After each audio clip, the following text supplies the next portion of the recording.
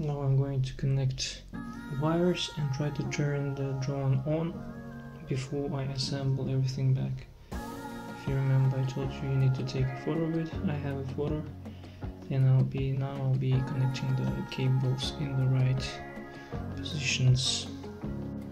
Now we will put the battery in and see if it can be synchronized with the remote control. Trying to turn it on, but nothing is happening, and I see that the contact of the battery are not attaching the contact of the switch panel, and I think that I installed this cover incorrectly, so I have to turn it 180 degrees and I think it will work. Let's redo this.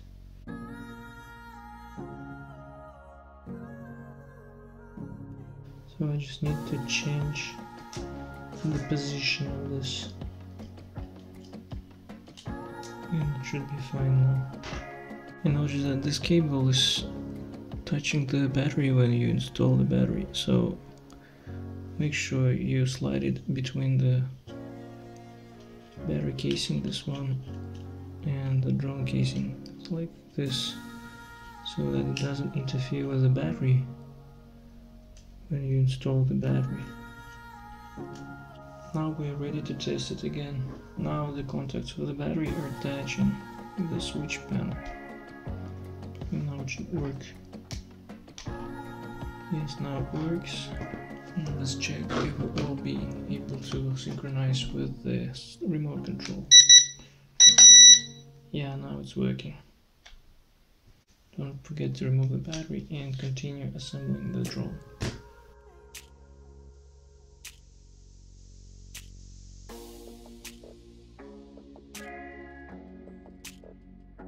Now when all arms are installed, we will try to see if all of the electrical motors work.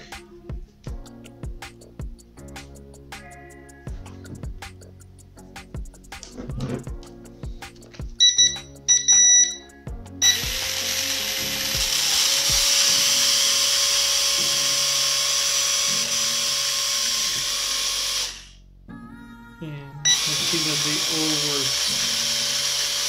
Now our next task will be to correctly install the propellers.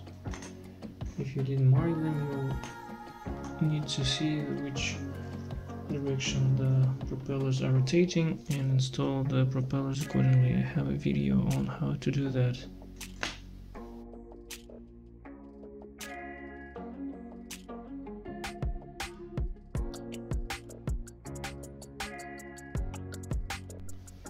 And now let's try to see if it's flying actually.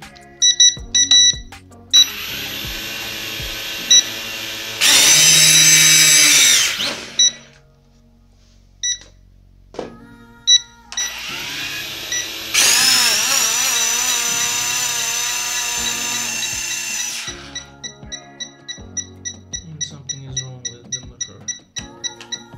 Okay, now the reason it was making strange sounds is that I didn't put screws. This part should be fixed with screws before trying your drone, because it may slide out a little bit, then the contact with the gears will be lost and the drone will not fly up. Now let's try again.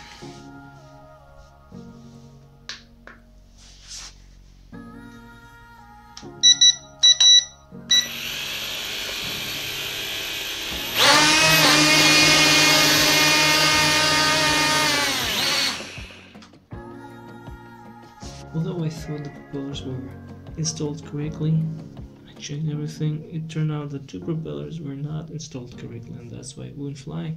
Try it one more time.